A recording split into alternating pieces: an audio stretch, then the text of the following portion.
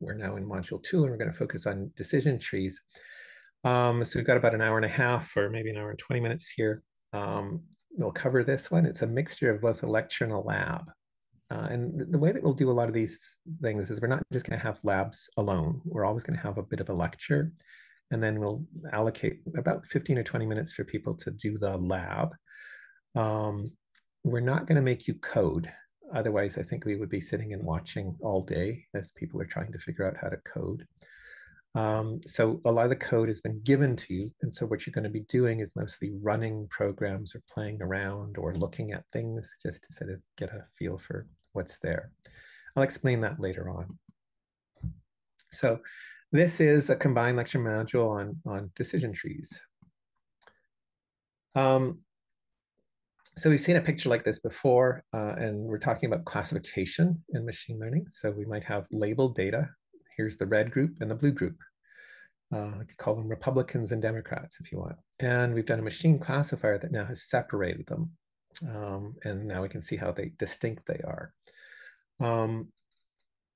So, you know, machine learning or any classification algorithm, and that includes things like logistic regression, principal component analysis, partial least squares discriminant, SVMs, neural nets, hidden Markov models, all those things can do classification. And they can take this, you know, labeled data, which initially looks really confusing, and it'll pull them apart and separate them. So today we're going to, at least for this module, look about, you know, what is classification, what is clustering. We're going to talk about decision trees, which are a form of machine learning. And we're going to talk about how you can convert a decision tree into something that's a little more mathematical using information gain, Shannon entropy, and the Gini index. We're going to talk about feature selection, and we're going to show how you can use this to do classification for flowers, which is a toy problem that introduces a lot of people to decision trees, and it's actually a really nice one. We're going to go through the Python code for a decision tree to separate irises, which are the flowers we're looking at. And then you guys will be able to use the Colab for your first bit, and we'll see how you guys do with actually running those programs that we're going to provide to you. So diving right in, clustering is something that's different than classification. They're not the same. A lot of people think they are, but they're different.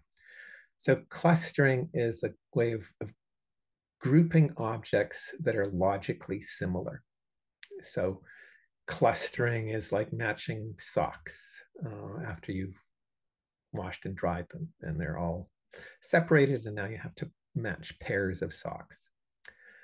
Now, typically, the object classes haven't been defined or labeled, and to do your, you know, sock clustering, if you were blind and you couldn't see the colors, you probably have to do it by their shape or size, hoping that, you know, all of them are sort of paired up to a similar size, and you can tell. If you had, you know, vision and you could see color, or then you could start matching the socks by color, but you might have to match by size. But you have to figure that out yourself. You might use some parameter to help with that clustering. You could do the same thing with, you know, clustering balls or clustering toys, clustering paintings. Classification is something where things are labeled objects, and you're essentially clustering by the label. So we have the blue and the red objects, the Democrats and the Republicans, and they're categorized based on their properties. So in supervised machining, learning, which is the most common thing, we use algorithms to essentially perform that classification, and in some cases to help with assigning class labels for new data. So here's a bunch of new individuals. We don't know what they are, whether they're Republicans or Democrats. We can run our machine learning classifier and say, oh, this person is a Democrat or this person is a Republican. So decision trees are the simplest thing to implement for machine learning. They're easy to understand. They make sense. They produce a rational agreement. You can use decision trees for classification, which is what they're primarily used for, but you can also use them for curve fitting or line fitting. which is regression. And that means you can use them for numeric data. In the machine learning approach to decision trees, the computer or the model learns to split and categorize, or in the case of regression, how to fit or regress the data based on decisions. So it might use a greater than or less than number. It might use a yes, no. And it evaluates the cost of those decisions, whether this is a good split or a bad split, or a good decision or a bad decision. So the example of a decision tree was, the Titanic sinking. What do we do? Women and children first. So we're looking at the data that was collected, and we can learn from that, how did they make their decisions? And we can see that most women survived the Titanic. And then those of the men who did survive, usually they were younger, and they were usually parts of siblings, or had spouses. And if you were single and male and old, you usually died in the Titanic sinking. And you can see that there are boxes with things marked with, gender, age, survived, age cutoffs, decisions, and we have branches, which are the lines. Those are called edges. So that's this tree-like structure in a decision tree. So we've got 7 nodes and I think 6 edges. So a definition of decision tree is a flow chart in which each internal node represents a test, an attribute. So male, female, old, young, siblings, no siblings. And each branch or node represents the outcome of that test. Are you male? Are you female? Are you young? Are you old? Are you with a family or not? And there's a leaf node that represents the class label: young, old, male, female, sibling, no sibling. And then the paths from the root, which is at the top of the tree, to each of the nodes is sort of the classification rules. So there are 2 types of decision trees. The classification tree, which is the classic one, it's for classification. It can be used once it's constructed. It can then predict or classify things. It could predict, if there's another sinking of another boat off of Newfoundland, what are you supposed to do? So the ship captain will call up his decision tree and say, okay, these are the people that should get on the boat, the rescue boats, and those are the ones that have to sink. Same sort of thing as, are you Republican or Democrat? My decision is, did you vote for Trump or did you not? And then how old are you? And are you male or female? And are you college educated or not? Those would be decision tree points to sort of decide whether you're Republican or Democrat. A regression tree is not for classification. It's for handling or fitting numbers, and it's for curve fitting. You can use decision trees for that as well. The official or formal name for a decision tree is a classification and regression tree, or a CART, because it can be used for both. Most people don't use decision trees for regression. It's a shame, because it can be very useful. So when you build up a decision tree, you have to decide which features, which conditions to split the groups. And you also have to decide, when to stop. If there are no more people left on the boat, then, you don't need to keep on deciding who should get into the rescue ship. Or if you've, got your collection of people when deciding whether you're Republican or Democrat and there's no one left, then you can stop. So in this decision tree, we had to say, are you male or female? Yes, no. Are you greater than 9.5? Or are you less than 9.5? Do you have siblings and spouses? Yes or no. Those are the questions that are asked.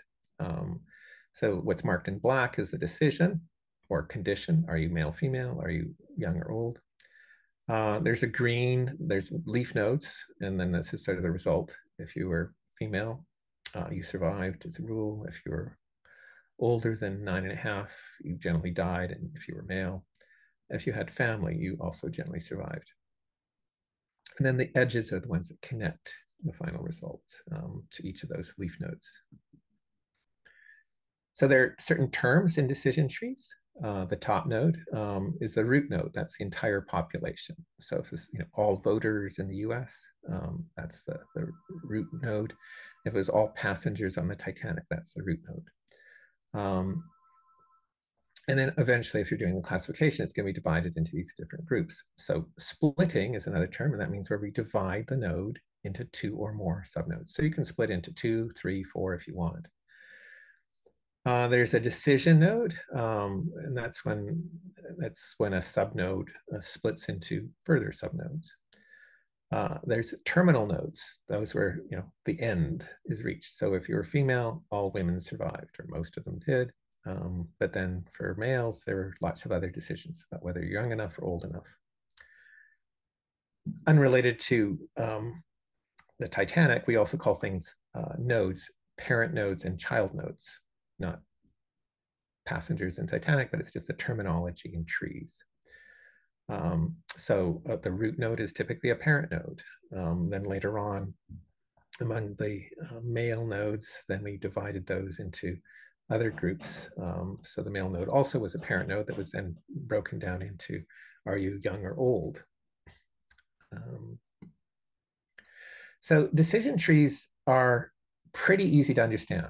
I think most everyone should have understood how we did the Titanic separation as women and children first, and how decisions were made. And this is actually from real data that they collected after the Titanic sank and evaluated who survived. And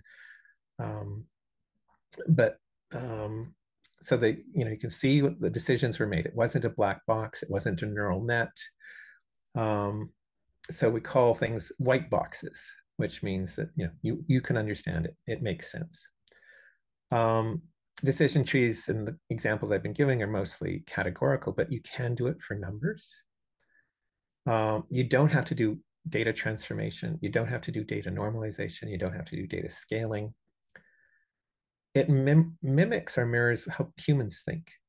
And so we learn, and a lot of the learning and approaches that we have to life really do involve decisions, and we make choices and we assess the costs of those choices. So in that regard, decision trees have kind of a built-in feature selection. So you can kind of have all kinds of garbage data, and it will do the feature selection on its own. And as I said, you just don't need to normalize or do any statistical fixes. Now, decision trees are not the most robust machine learning method. A collection of decision trees, a random forest, is pretty robust, but just a decision tree on its own is not as good as an LSTM or a GNN. You can have small changes in the training data set, and that can kind of screw up the whole decision tree. There are tricks called bagging and boosting that work it. It's kind of a heuristic method. We do use cost functions and evaluations called the Gini coefficients and entropy gain. It can be prone to overfitting. It's not going to give the best solution, and this is where random forests can fix that. So again, these are sort of mathematically proven because it's called the greedy algorithm. And there's a tendency to sort of keep on categorizing into some kinds of ridiculous categories. So it's not as maybe intuitive as we might like. So we can kind of understand the Titanic model and decision tree approach there. Someone told us the rule, women and children first. But how do you learn a decision tree? This is a little different. So the formal way of learning a decision tree is called recursive binary splitting, and it's also called iterative dichotomization. So I've taken a tree, so turn it upside down, the root's in the pot, and there's the root node, and then you can see the leaf nodes. So recursive binary splitting is split two ways, then you keep on doing it. So you start off with all the features, and you start doing different splits and say, okay, should I just split by age first versus male and female? should I split by, their zodiac sign? Maybe that was how they actually decided who was going to be saved or not. And then you test and see, how well did I do in predicting or determining how the Titanic survivors were selected. So the split with the lowest cost, that's one thing, or the highest information gain is the one that's selected. So from our decision tree, if you choose gender first, it's probably it was the most information. That's how they initially grouped people and said, okay, all women this side. And then, okay, if you're a young kid, we'll also throw you in there too. If we have, three different features, it would be age, family size, gender, or sex, then there are potentially three candidate splits. And so, okay, do we split by age first? Do we split by gender? Do we split by family size? Or do we split by zodiac sign? Those are things. And in each case, we calculate the cost of that split. And that could be the information gain or entropy loss or Shannon entropy or Gini index. Those are all things that calculate how that costs. So we repeat that calculation for other splits and for other regions as we keep on cutting through this recursive binary splitting. Does that make sense for people?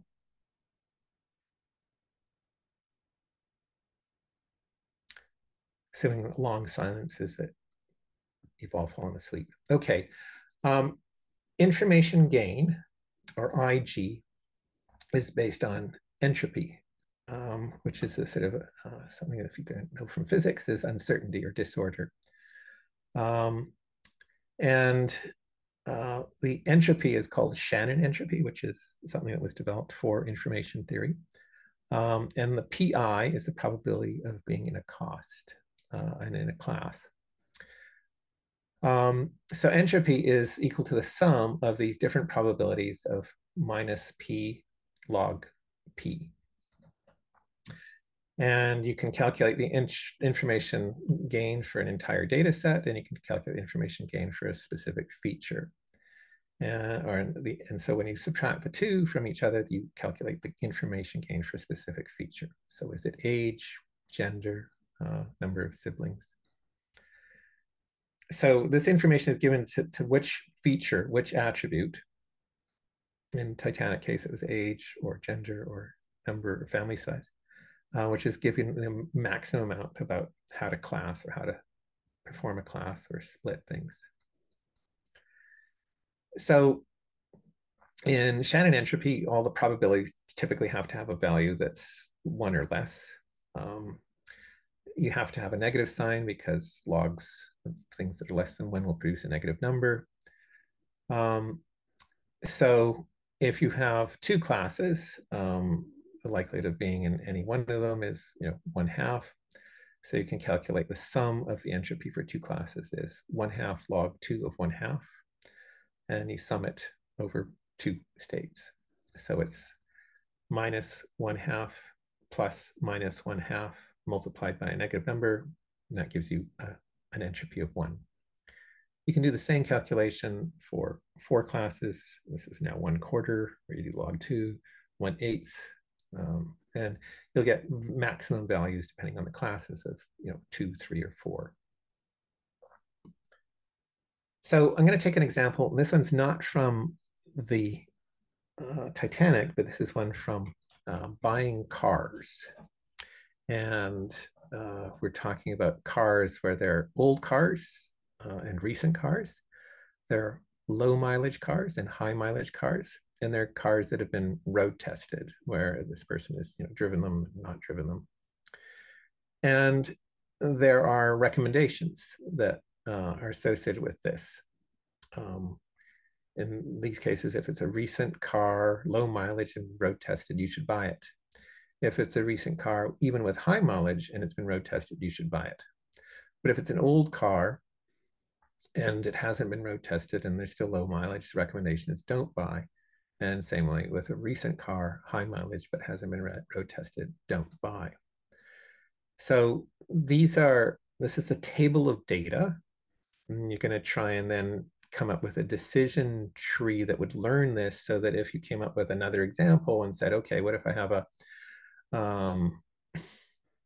an old car with a high mileage and has been road tested, what should I do?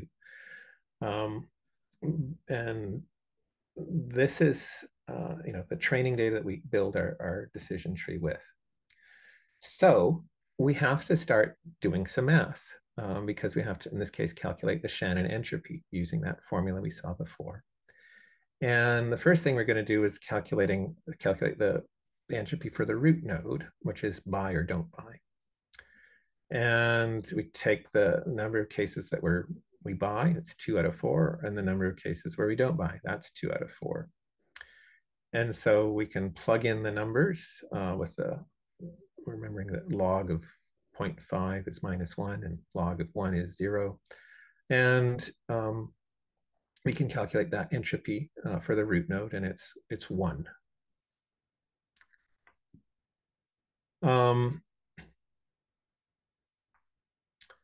Now, from that root node, we're going to look at age of car.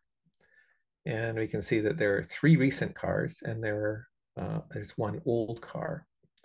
And of those, some of the recent cars we recommended buying, but one of them we didn't recommend, and an old car we also said don't buy.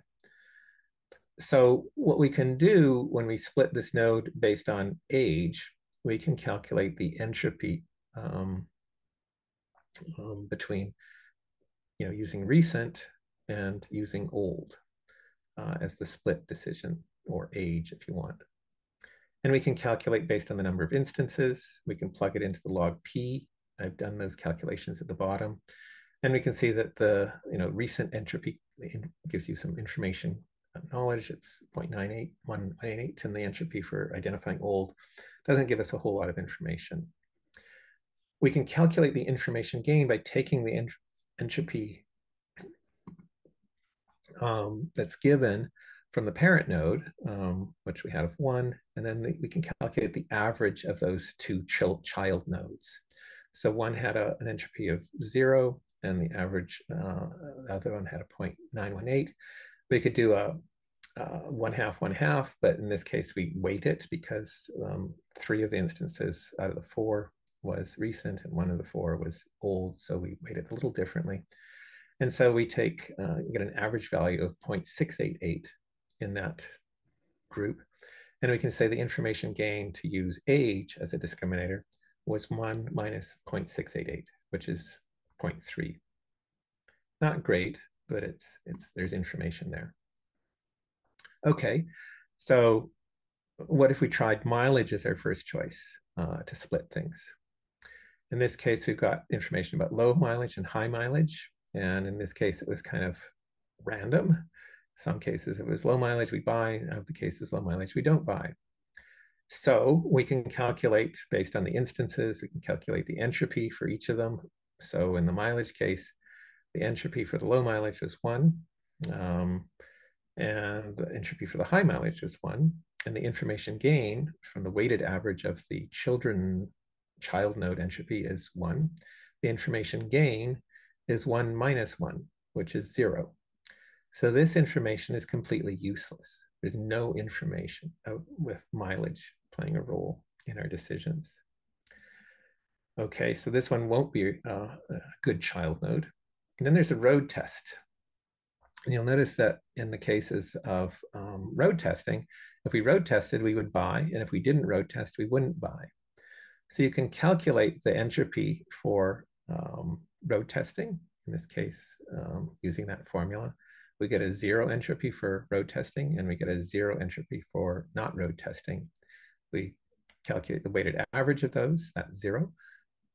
So the information gain from the parent node, which is 1, minus the child node is 0. We get an entropy gain or information gain of 1. So this is perfect. This one actually fully separates these things and is probably, well, should be our first choice as the decision tree. So Just wrote down the information gains for these things. Road testing got an information gain of 1, mileage an information gain of 0, no information. And age tells us a little bit of information, but not as much as road testing. So the maximum information gain is for the feature road testing. So this would be the, well, not necessarily the, well, we could just do the road node. And so this will be how we distinguish them. And do we road test? Yes. Road test? No. And that's what we buy or don't buy.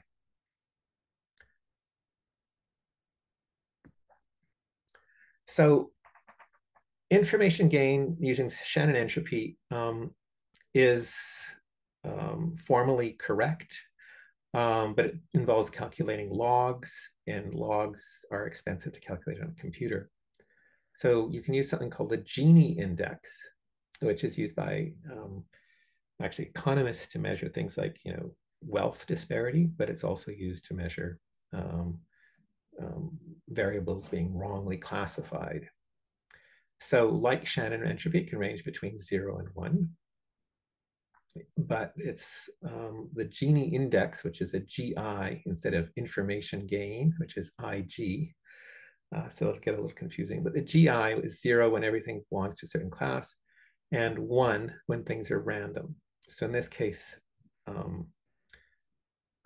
information gain, IG, high information gain is good. Gini index, low index is good, and high index, high GI is bad. So it's similar. We use probabilities of, just like the PI in the Gini or in the information gain or entropy method. It's not using logs, it's just P squareds.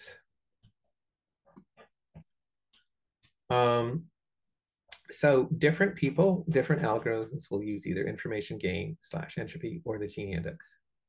Both can be used. Highest information gain is good. Lowest Gini index is good. Those are the ones that are placed at the root of the decision tree, and that's how you decide which ones are ranked, and then you rank things subsequently below that. So if you have one split, you've got information gain of 0.9 or a Gini index of 0.1. That's the one that's the root node, and then you might get another one with an information gain of 0.4 or a Gini index of 0.3. So that might be your second one, and then you might have another node which has an information gain of 0.2 and a Gini index of 0.8. That would be your third layer of your decision tree. It's a way of doing feature selection. It's a way of getting rid of things that are useless. So in the case of the car classification, it was the mileage, I think, was useless. And this is, as I say, it's an automatic way of doing feature selection and essentially pruning the tree. These are just the mathematical functions about the information gain, which is shown in green, or the Gini index. There's something called the impurity index. So these are slightly different in terms of both their shape, but they're close enough. So both are totally valid. Now, when you're running machine learning algorithms, these have to also make sure that they're not producing trees that are too complicated. So this is called pruning, getting rid of branches that are of low importance. And pruning actually improves the decision tree performance. It is known to reduce overfitting. Obviously, it makes it less complicated. And there's things called reduced error pruning and weakest link pruning. These are methods that are applied to decision trees to clean them up. So you could also, in essence, what these are, just looking at all the calculated information gains. So if there are 7 ways of getting information, you evaluated all of them, you might just only include the high information gains, anything with an information gain of above 0.4 or a Gini index of below 0.3. In the case of the Titanic one, there were just 3 features that they eventually decided on. They probably had other things that they could have chosen. So the label was there's passenger ID, that's kind of useless. So that's not a useful feature. The survival was what you're trying to predict. And then the other features were, are you male? 0 is if you're not. 1 is if you are. Your age and the size of the family. So in terms of,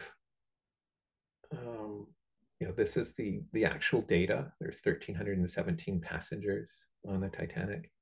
All of them were had the information on age, male, female, and family size. Now, if you had data that was also on the zodiac sign that they were born on, there's 12 zodiac signs. I think that would be a useless feature and it would have no information and therefore no information gain. And so you could determine from your Shannon entropy that zodiac had nothing to do, whereas age or male female, in terms of the ranking, male female had the highest utility, age was second, and SIP size was third. So our feature selection, this is what the Gini indices were, or in terms of information gain, they sort of 1 minus those. So lowest Gini index, best was sex, next best was age, last was SIP size, but the Zodiac had a Gini index of 0.98 or an information gain of pretty much 0. So this is how you're making your feature selections. It's how you're deciding where your nodes will be placed, which one's the first node, the second node, the third node. You have to have a number of training inputs and identify the number of objects that are affected. So, if you have a decision tree that splits, 3 objects into 3 different categories, it's probably not a very useful thing. Sorry, Dr. Rashid. I think Kenjil has her hand up. She wants to ask a question. Sure. Thanks. Maybe this is a silly question, but I was wondering, suppose on the Titanic, if there were a lot more children, would the Gini index for the age have gone down?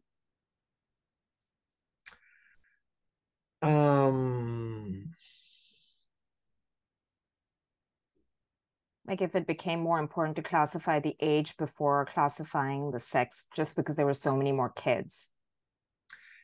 Yeah, again, I think I don't know if I can do the math in my head. I suspect if you had a different population than what was currently in the Titanic, or what was known to be in the Titanic, then I think, yeah, I suspect the Gini index for children would have gone down. But again, it's based on the historic data that you're classifying. No, I understand. I'm just trying to understand how that would factor into the model. But yeah, thanks. So you decide the number of inputs you want to put in. You also have to decide on the maximum depth of your model. So is it going to be a 3-layer decision tree, a 4-layer, a 200-layer decision tree? Ideally, the depth of a tree should be small, 2 to 3, maybe maximum 4 layers. There's no hard and fast rule, but you'll see most decision trees typically have a depth of 3 or 4. You can help and discern which depth you want to have by feature selection. So we're going to take a real example here, and we're going to follow the workflow that I described last time. There's these 6 steps, and the 6 steps are: define your problem, suggest a solution. Once you've described your problem, then you construct your data set. Once you construct your data set, then you have to do data transformation or feature selection. Then you choose your model. Is it a decision tree, a neural net, or whatever? Then you test and validate your model, and then you say, okay, the model's ready. You release it and say, let's use it. So in this case, it's how do I classify iris flowers in my area of the country based on the floral dimensions? So it's a well-defined description. It's a problem. Maybe it's not one that is earth-shattering, but it is one that we have data for. So what we need to do is get some data to train and test. So this is a data set that was introduced by Ronald Fisher. Fisher has developed, he basically single-handedly developed all of statistics. And he used it to describe linear discriminant analysis, or LDA, something that I talked about before. And he took the data from 3 different flowers, purple flowers: Iris setosa, virginica, and versicolor. And these are examples of these different flowers. So they have essentially 6 petals, if you want. One is called the petal, and the other is called the sepal. And the sepal is generally longer and more fancy. Versicolor has relatively large petals and I guess moderately sized sepals. Setosa has tiny petals and giant long sepals. Virginica, I think, also the same. The species can be differentiated by their petal and sepal dimensions. And this is showing length and width. So there's 4 dimensions, 2 for petal size and 2 for sepal size. And this is how they classify those species. This data was actually collected by a Canadian, Edgar Anderson, and it was published in 1936, and it's showing actual measurements of the iris setosa, versicolor, and virginica. And you can see that the sepal length for iris, the versicolor, and virginica is generally long. Sepal width is about the same for the 2 of them. But the petal is quite distinct. So the petal length is very long for virginica, moderately long for versicolor, and very short for setosa.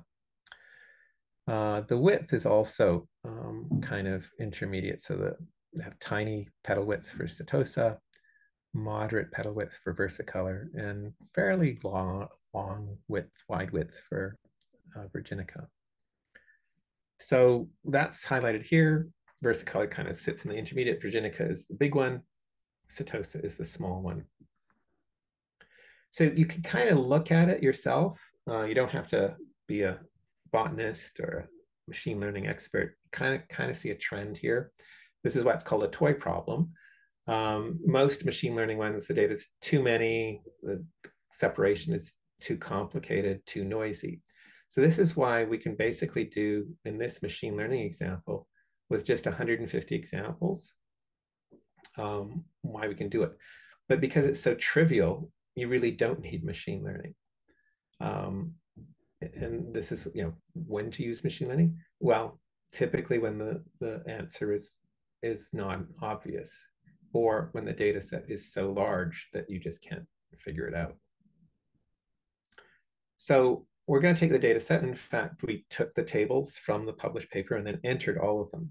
So we have now 150 rows, 50 of the setosa, 50 of the versicolor, 50 of the virginica, with all their sepal petal lengths and widths. So we've got the data. Now we can try and choose our model, and we've decided to do a decision tree. And so what we're supposed to do is move to the Google Colab, which you guys learned how to do, and open a file there. Create a new notebook, which is where you're going to be typing your program. And then you can all start coding this. Now, we don't have enough time for you guys to do the coding. So to save time, we've got you guys with a Python code that's already been written. This was written a couple of years ago by TAs who would help develop this course back in 2020. So you can do this right now if you want. You can go to module 2, which is what we're at. You can go to the Python code in the CBW Learning in your Google Drive. If you don't want to do that right now, we can save that for later. But this shows you how to navigate it. And I think I'd like people at least to try this. And I'll continue lecturing, but just, find your Python code. Don't choose the R code and look at module 2. And you're going to click on which is the Iris decision tree version 4 Python. And you're going to open it with the Google Colab. Now, it's going to pop up some code, and it's going to be more than 100 lines of code. And the general algorithm for this decision tree is fairly simple. It's going to read your data.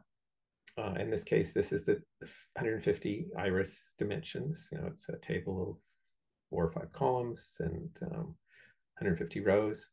You got to check your data. And this is something you always have to do with machine learning because usually there's lots of data and you want to make sure it's clean. Then you're going to do a training and testing data split. 2/3 of it's going to be training, or 70% is going to be training, and 30% is going to be testing. Then you have to create your splitting function, because this is how you're going to say, do I split them into 3 groups, 2 groups, 1 group? How do I decide? Do I decide on petal length, on sepal length? And so I have to have a splitting function. And then I'm going to use the Gini index because it's faster to calculate than the entropy one. And so I'm going to put in a Gini index function to calculate things and decide, how do I decide on petal length and sepal length and everything else. And then I have to do a split function. So it's an optimal split function. So I decide based on the Gini index where to cut. I have to also have a terminal node function. So when do I stop? Because I've finished everything. So I have to have a function that says, have I finished? And then I also have to sort of do a recursive splitting function. So these are all functions that I have to create to do this. They have names with underscores. And then once I've created all of these things to do that, I still have to have a way of calling it, because by then if I've trained it, then I want to be able to use it so that if I have some more flowers with more dimensions, I can classify them and see how well I do. And that's actually what I'm going to do with my testing set and say, okay, I've trained and trained and trained. How well does it do if I take some unseen data, and does it classify things into setosa or versicolor or virginica properly? So with Python, because we're going to be doing some math, you have to import the NumPy library. So this allows you to handle arrays or matrices. And then pandas to do what's called data framing, or giving you some data framing capabilities. So these are almost always used in Python anytime you're doing. So we're going to have code to import these 2 libraries or functions. We also have our code. This is the code for reading the data. So if you're looking at this, and I've just blown things up, but you've got this function for reading, and it's in a data1 CSV file. And then we commented, called this is the data head, and then it's just giving the positions of where these data sets are. So that's the reading. This is the data verification. And we're just trying to see if we have to determine if there's any missing values. We've got 600 different values. What if we've only got 598? So it's looking through all of the data columns and trying to find out if there's no data in them. And if everything checks out, it'll print out data set is complete, no missing value. And this is always good to have for any machine learning algorithm, because you can have, as I say, tens of thousands of data sets, and just to make sure that it's clean. Now, if it's not clean, or if there's a lot of data missing, we didn't put in a lot of fixes for it. And in fact, it's specific to each problem. Someone might have to impute it. If there's repeats, again, you might want to check to see if there are repeats. if there's nonsensical values, if it was, date of birth and date of death, and if the date of death is before the date of birth, that's something we should fix. Those are things that happen or need to be done partly, manually, or with someone getting familiar with the data and say, what makes sense here. In some cases, people use imputing. Sometimes the value is too low to measure, and so you'll give a lower estimate or an upper estimate. Some cases you might have data that's fairly consistent. You've got a child that's age 5, it's a boy, but you're missing the weight. You can probably use the average weight for a 5-year-old, and you're probably pretty good. So that's a form of imputing. So effectively, we've done these first 3 steps. We've defined our machine learning problem. We've constructed our data set. We didn't really have to select features because this is a decision tree. We've chosen a recursive binary selection decision tree model. That's already done. And so if that's what we're going to do with every machine learning program, you have to divide your things into your training and testing set. So there's 150 flowers, 50 of each species. And we've decided to do a sort of a 70% for training and 30% for testing. It's a holdout set. Technically, it's not threefold cross-validation because cross-validation is typically done with the 70.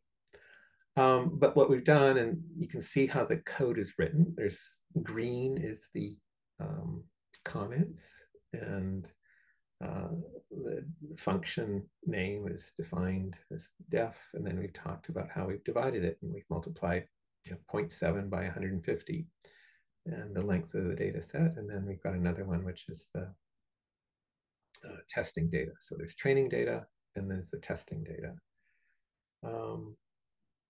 So we've divided things into the testing and training. Then we have to call that Gini index. That's the Gini function. And this is where we're actually doing the calculation of the Gini index. And we're trying to find the minimum Gini. That's the good thing in Gini index. Remember, information gain high, information is a good thing. Gini index low. And if we're using petal length, we can come to choose different points. There's a 2 centimeter cutoff, a good one, a 3 centimeter cutoff, a good one, a 4 centimeter cutoff, a good one. And by calculating roughly every 0.1 centimeter interval all the way through, you can come up with a minimum Gini index where you get a perfect separation between the setosas and both the virginica and versicolor. So at least you get one group perfect, and then you still have to classify versicolor and virginica separately. And that's the petal length. And the number is 2.4 or 2.5 centimeters. And you can plot the Gini index as you increment through 0.1 values, starting at 1 centimeter, 1.1, 1.2, 2.1, 2.4, 2.5, 3, all the way on, plotting out your Gini index. And this is where you're going to do this for, you're going to look at sepal length, sepal width, petal width, and determine which one gives you your best Gini score. And in this case, the minimum one, and which one gives you the worst Gini score. So before you calculate a Gini index over the different split points, you have to figure out how to split things. This is where we call this function that I talked about in the algorithm outline. It's called test split. And these are the lists that will contain the split. These are, a left split and a right split. These are 2 nodes, which we call the left node and right node. We, based on that, decide, okay, how many are going to be in the left node and how many are going to be in the right node. So this is just a simple function just to make sure that we've got these 2 groups partitioned. They could be badly grouped groups or nicely grouped groups, but at least that separates these groups. then, now that we can split things, we're going to calculate the Gini index. And so this is the Gini index function, Gini underscore index. And it's going to count all the samples at the split point. It's going to do a sum. It's going to calculate the Gini index. And this is part one of it. So we have these input classes because there's three different types of flowers. We don't want to perform a Gini index on an empty group. So that's a caveat that's put in the code. The second part, because this is a fairly long function, is where we actually calculate the Gini index. Summation is performed each of the class values. And then we return this Gini calculation. And you can see the formula from the Gini calculation is in the earlier slides. And then this is just calculated here. So it's the p squared summing over them.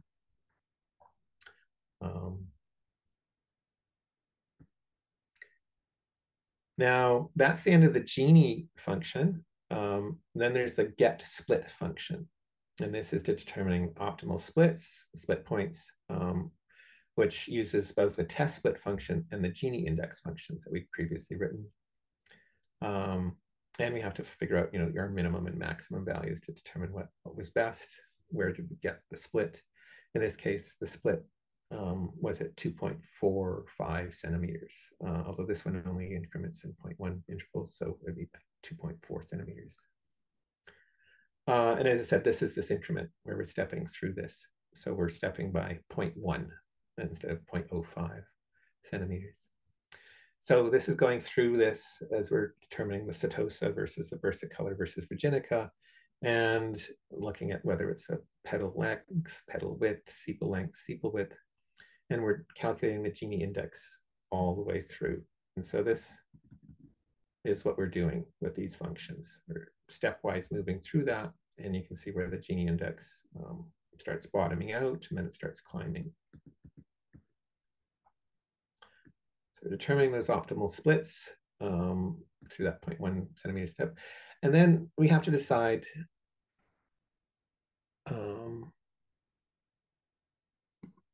when to stop growing the tree, when we've reached the maximum depth. So it's the number of nodes from the root node. And this is the two-terminal function. And it has to be able to accommodate a few things. When the tree stops growing, when final class is there, and that things, if they're not split perfectly, we have to choose a common class value. And then there's the recursive splitting function, which we talked about. That was another function that was described in the algorithm. So we have to write this one.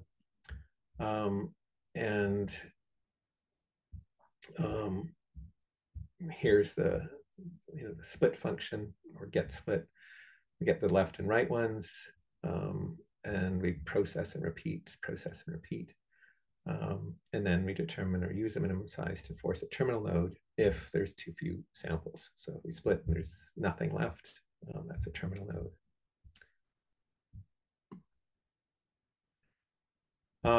The split function has certain components into it. If we reached an empty group, we see if this is a terminal node. If our maximum depth has already been reached, then we have to force terminal nodes and stop doing the splitting. If we still haven't reached the maximum depth, we can still force to do more splitting. And so split and get split get called as needed. Sorry, Dr. There's a question from Lance, I guess, specifically. Do the slides correspond with the Iris TT4 Python code? Some of the functions in the slides are not in this notebook. They should. I mean, just checking. Yeah. You guys should check, because that was supposed to be done for the check. It's there. If you're running for the Iris code runs, and that's what you're checking, and helping a couple of people to run to get the data imported in. So yeah, if Mark and Sagan, if you guys can also be on the chat room, please. Yeah, I mean the comment chat. Yeah, I think in some cases the comments may have been added for this specifically may not be in the original code. So the green stuff might not be in all the code, but all the other ones are supposed to be there. Well, like, for example, the get split function, I couldn't find that. And it doesn't quite follow as to what was showing in the PowerPoint. Yeah. So that we'll have to double check that one, but it's in some cases the code's been slightly modified, but there should be, if we look back at the original algorithm, there's supposed to be the test split, get split, terminal node, and split and Gini index. So those are the, I think there's 5 functions that should be there.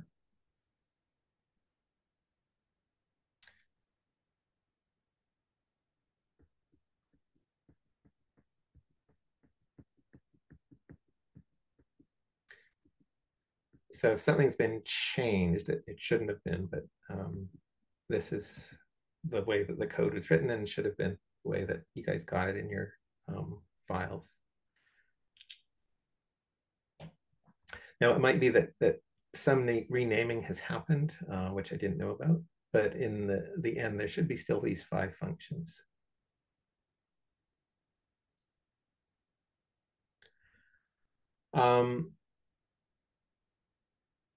So once you've got this program written, you still have to be able to call it so that you can take new data and predict with it. And so this is the predict function. And so it allows you to do this analysis and to make your splittings and decisions with the new data set. So the entire program, and if it's different from what you guys got, was supposed to be 123 lines. There's 30 comment lines and 91 coding lines. And because it's a small data set, it should work very quickly. So it should only take about a second to train. And then to test on the test data set, the 45 samples, should only have another second of the whole thing. So with this 3 set of species, we actually have a confusion matrix, which is a 3 by 3 rather than a 2 by 2. So Setosa, Virginica, and versicolor.